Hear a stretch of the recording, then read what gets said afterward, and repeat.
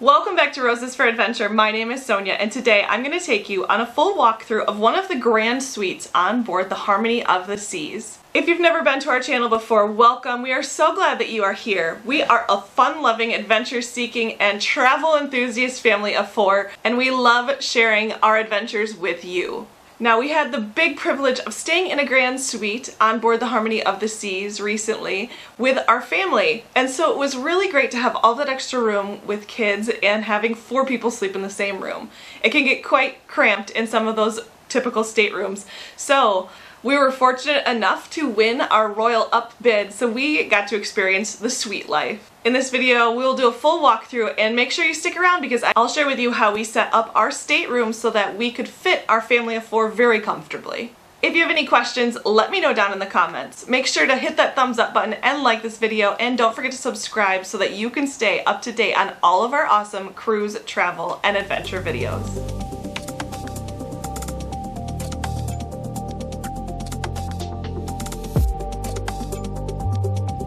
We are in a grand suite today. We are so excited to experience this with our family.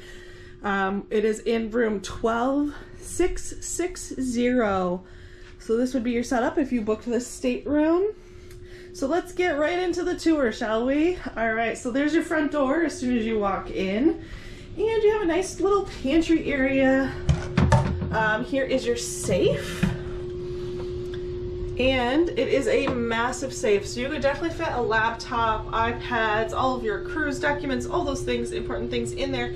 And the best part is these safes come with a plug in them. The smaller staterooms do not have that luxury, so that is super nice.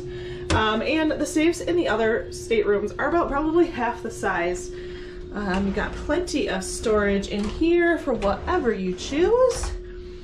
And then you have your closet.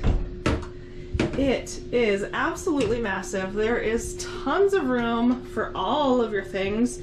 It does come with a great amount of hangers, and as always in any room you can request to have more hangers if you need them. Plenty of shelving space for all of your folded items or shoes. You do get 2 robes to use while you're on board. Do not take these home with you or you will be charged. And they do have the laundry bags if you choose to do that. The suites do come with a pressing service as well, that they will come and iron or press your clothes for you if you need anything to get the wrinkles taken out. Then right next to your closet here you have a nice bar area that you can choose to stock with your waters if you've decided to bring pop or water on board.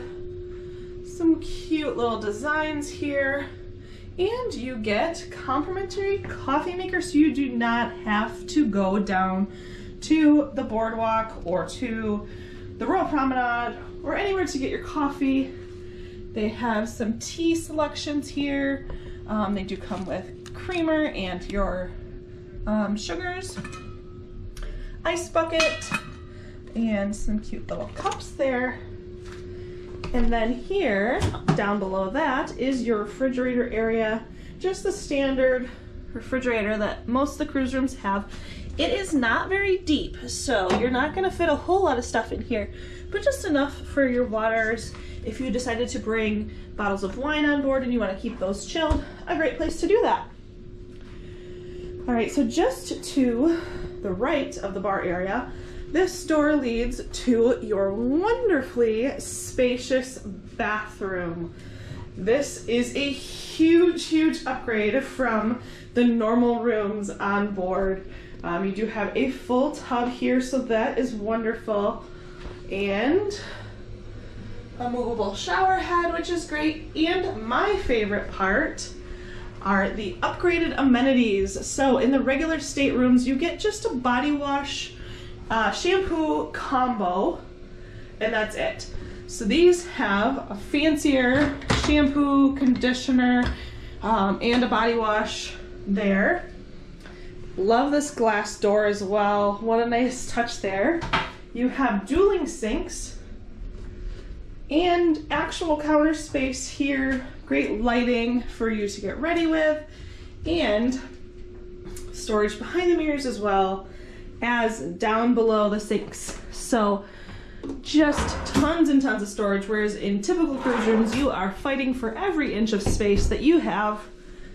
And here you could have your own little party. All right, so then we go out into the living area. There are 2 chairs and a couch. This couch does pull out into a bed.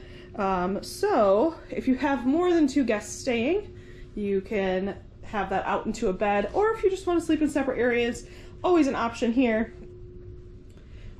There's a nice little table here and some more storage down below your TV.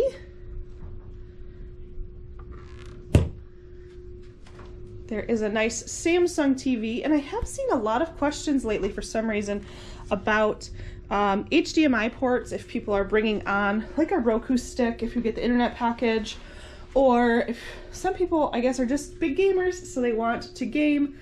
This TV does not seem like it's pulling away from the wall, so it would be hard to get to the charge or the ports to hook that up. All right, and from your living area here, you have your bed area, the Royal King, they call it, which is separated with just a curtain, no door here, but at least it creates 2 separate spaces between the living and the bed space. Again, as any bed on the Royal Caribbean, these can be pushed together or separated into 2 twins. So it does make it nice and spacious. If you choose to have a mattress topper, you can ask your stateroom attendant for that as well if you think this bed is a little too uncomfortable for you. Next to the bed, you have your vanity area, getting ready area, whatever you would like to call it. Plenty of storage here. And of course here. And then a nice jewelry container to keep all of your things organized and safe there on the counter. And then this desk does pull out as well. It's a very flat area, so not a whole lot can get stored there. It is not very deep, but maybe a tablet or something like that could be stored there. Then you have your standard plugs here, 1 European, 2 of those, more storage up above and down below. Next to the bed, you do have these different kind of fancy light controls. You push them and then you can turn them to turn them on and off, dim them, whatever you choose. Some great storage here and there. There is no plug next to the bed on the left side of the bed, but you do get this plug here next to the vanity desk area. On the right side of the bed, there is actually a plug. So that is nice to charge your phone, all of your devices, right next to your bed.